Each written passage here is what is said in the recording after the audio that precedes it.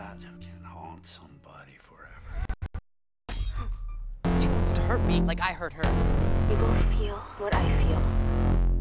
Keir had an interesting challenge because from the beginning of the movie, Daniel is behind the 8 ball. Daniel is put under house arrest for invading the privacy of a girl at his school. He's just trying to get to the bottom of what would create this obsession with this girl.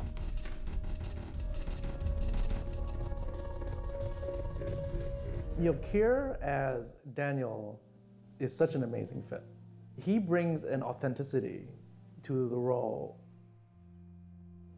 Abby is really in love with Daniel, although they're best friends. They grew up together and everyone kind of knew they were going to end up starting to date, especially around senior year, and I think they sort of knew that as well. And then out of nowhere, she gets thrown this curveball. Stella is the emotional mirror for the movie. We've all fallen for someone and had it not been reciprocated. With Abby, we needed someone who was able to be entirely relatable to the audience. She brings a vulnerability to Abby that's also very believable as well.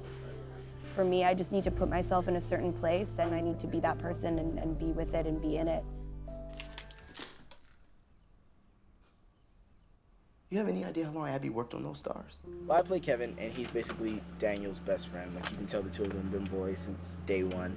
Kevin can communicate in a way that the other characters cannot. It really bothers him, I feel like, a little bit more even than Abby when Daniel starts to kind of go off the deep end. He knows what kind of person Daniel is. He knows what kind of dynamic they used to have, and it's just not the same anymore. He has a very infectious energy about him. He's like the guy that you want to be friends with. All of these kids have been working since they were young and grew up on set, and you just can learn so much working with them.